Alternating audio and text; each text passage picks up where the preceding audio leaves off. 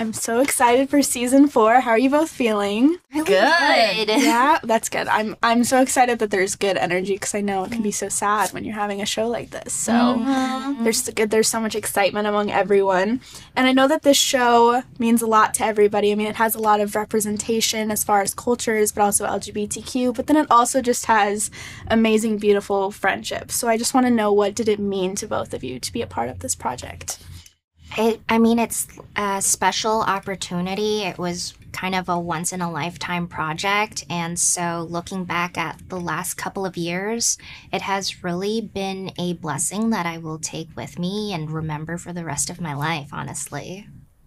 Honestly, same. I mean, just like the life of Never Have I Ever, and I'm excited to see what comes from that, as far as like, you know, what kind of inspiration comes from it. And just being able to be that representation is also really cool. And, you know, it's an honor.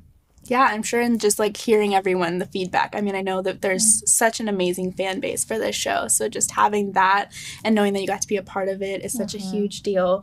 And I also just want to talk about your characters. I mean, we finally get to kind of see what they're going next in life, the next chapter for them.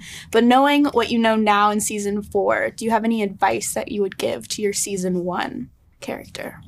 Gosh. Do you want to go first? I would just be like, Fabiola, my friend, you are gay. You're gay, my friend. Yeah. From day one. Right. Yes. Yeah. Things might be different if she just knew. Yeah. Yeah. I love that. I would look back and tell Eleanor that she's going to have it all figured out, and she's going to have a really, really good ending. So I'm really stoked for her. It's just like, trust the process. Yes, trust the process. Everything's going to work itself out. I also was going to ask, I mean, I love getting like the senior quotes, and I feel like what you guys said could also work as a senior quote, but I mean, do you have something that you would put for your yearbook? How about I do one for you and you do one for me?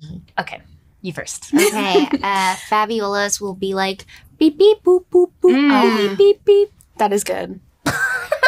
Oh, is it? That is pretty good. Was that like really good? I really, honestly, I think so. No, I think that's pretty on brand for I was Fabiola. worried. Yeah. Okay. I'm going to say that for Eleanor, it's going to be like something from like a play, like Shakespeare or something. Yes. Okay, what we've realized is like me in real life is more like Fabiola, and Lee's kind of like Eleanor. So that's why this swap worked so well. Yes. Yours would have been beep boop. Yeah, sure.